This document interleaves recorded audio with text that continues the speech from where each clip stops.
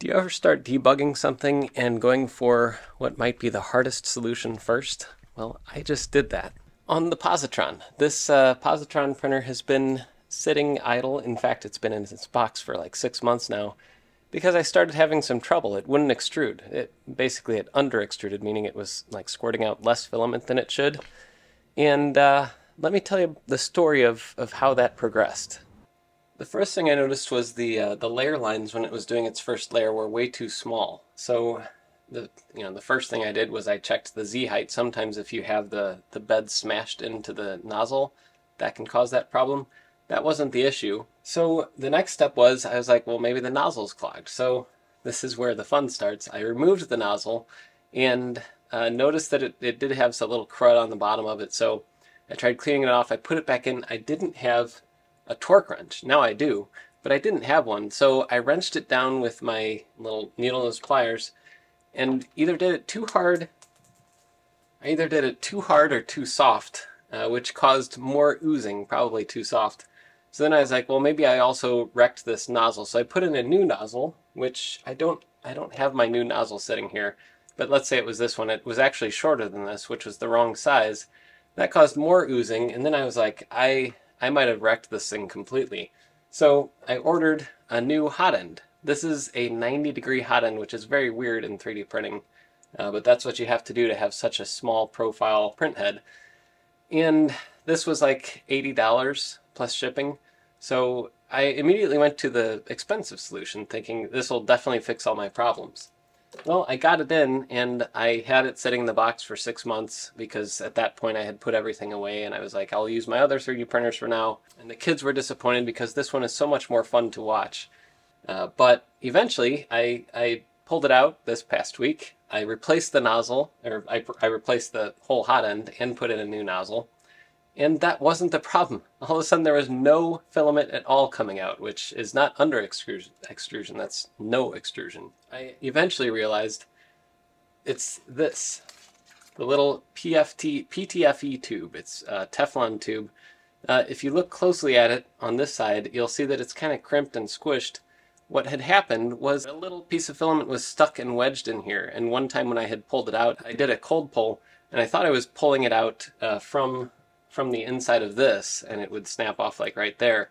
But it was actually snapped off inside of here and blocking everything, and this was my problem for, I don't know, 6 months or however long. And it was because one time it was hard to get this out, so I used pliers to pull it out. You can see the little pliers marks, and I yanked it, but that created a little divot, making this basically worthless because it needs to allow the filament to kind of glide through it. So then the extruder is, stripping on the filament. It was none of the other stuff. But of course I spent like 3 hours working on all this. I spent $80–90 with shipping. And in the end, I needed just this like $10 worth of PTFE tubing. And the big difference with this is this tubing is actually a little bit thicker walled. So the filament slides, well, it's supposed to slide easily, but on here there's a lot of resistance because of this. Anyway, the whole point of this video is just to say that the Positron was fun while it lasted, and then it didn't, and it was all because of my own problem with this tubing. And it will be fun again now if I can fix this up. So I'm going to try doing that really quick. And I bought this kit from Creality because it also comes with a PTFE tube cutter that should cut it flush. Otherwise you could try using, little snips or something, but you're not going to get as flush of a cut. And you want it as flush as possible. Well, here's the piece of filament. Sorry for the disjointedness of this video, but that little piece of filament was inside the tube blocking everything. That was my whole problem. So start with the easy thing first. Anyway, I'm going to try fixing this.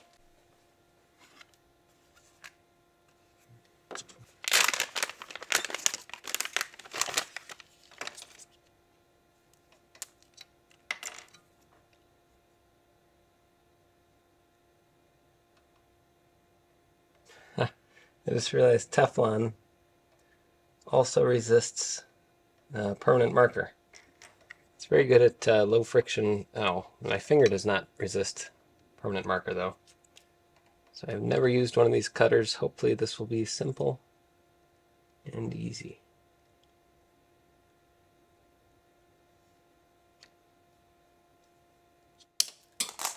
That was simple. Okay. New tube. We'll see if this one works better.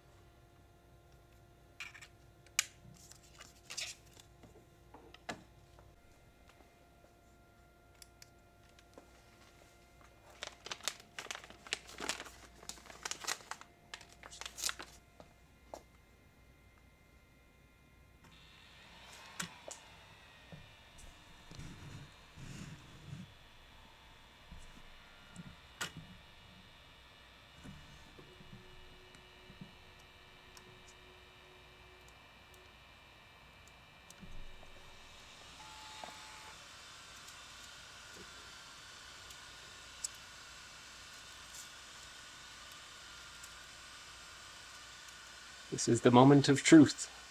After it warms up, of course. Is it going to extrude?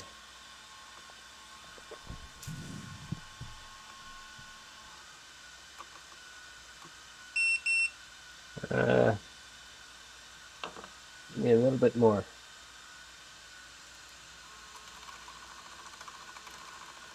A little bit came out. That's progress. There we go. Filament is coming out.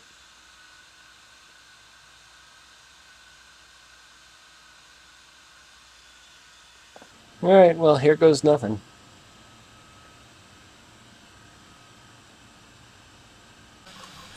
It's working now. It wasn't working. Things upside down. Yeah, so it's when you both upside down and want to sleep. It's that 50-50 shot. Now, is that something you did as a test? Yeah, that's a test print for this one. It tests overhangs and it tests the quality of the surface finish.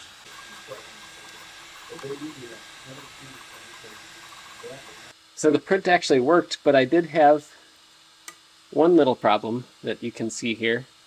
It stopped extruding for a little bit, and I found out the reason for that is this little, oh, well, there goes the top. The reason for that is when I was testing this all out, I had actually loosened the screw for the extruder that gives it tension, and apparently I loosened it enough that it just was not really gripping the filament at all. And so it stopped extruding for about 5 or 6 layers before I noticed.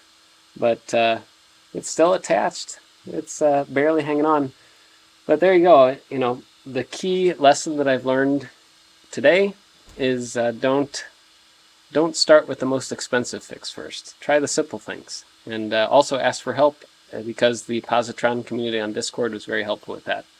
But now I have a working 3D printer here, and I'll have some more fun printing upside down.